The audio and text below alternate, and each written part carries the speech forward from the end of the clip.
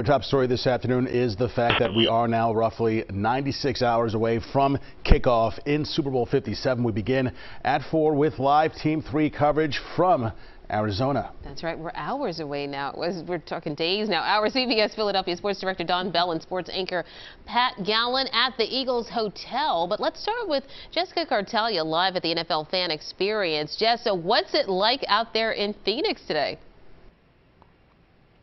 Guys, it's so good to be here with you. And here in Phoenix, the energy is just awesome. The sun is shining brightly outside. I'm happy because I get to wear green. You know, if you're covering the game from a sports angle, you have to be pretty neutral. I do not. Clearly, we are rooting for the Eagles out here. The NFL Experience is a little bit quiet now. They're kind of in between events right now. Earlier today, several local school children were out here as part of NFL's Play 60 campaign, and they were having a blast. The Eagles cheerleaders from that other team. It was just a really good time. Everyone out here in Phoenix is getting ready for huge crowds. And as you know, guys, with those crowds come security preparations on the ground and in the air. Agents from Customs and Border Protection are flying overhead. They're keeping watch over the home of Super Bowl Sunday.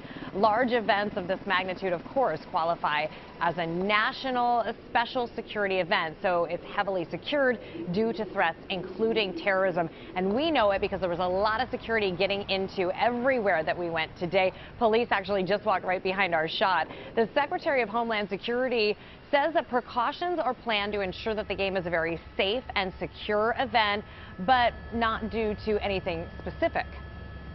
We have no specific credible threat against the Super Bowl. Aviation security, cargo screening, cargo inspection, video surveillance. We deploy our assets to achieve these critical elements of security. And all security officials have the same message to the public. Of course, you've heard it before. If you see something suspicious, you need to say something. Alert law enforcement immediately.